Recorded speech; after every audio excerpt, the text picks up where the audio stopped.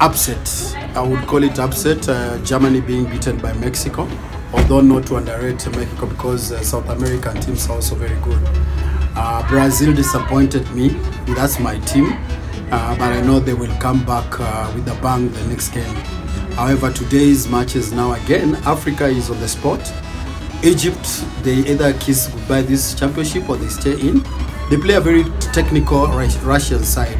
It might look like Russians were good against Saudi Arabia, 5 goals. However, I think the real test for them is today when they meet Egypt, because Egypt have a very good goalkeeper in El Shenawi, and then Trezeguet is there. Then could be Salah is starting in this game today, and it's a do or die for them.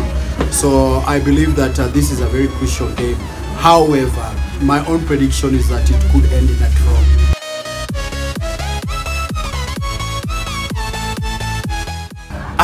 That is a work that Senegal has. The thing is, the supply that Lewandowski is going to get is what is important. If they can cut short the supply, then they will have done their part defensively, because Lewandowski getting half a chance is a goal. The top strikers in that. And that, the other question is also, can Poland be able to stop Mane? Because that is the, in fact, today's game is about the 2 strikers, Sane and Lewandowski. That is where the crux of the matter is. But my hunch is that Senegal have the experience. Their coach was captain in the last World Cup 2002 when they beat France.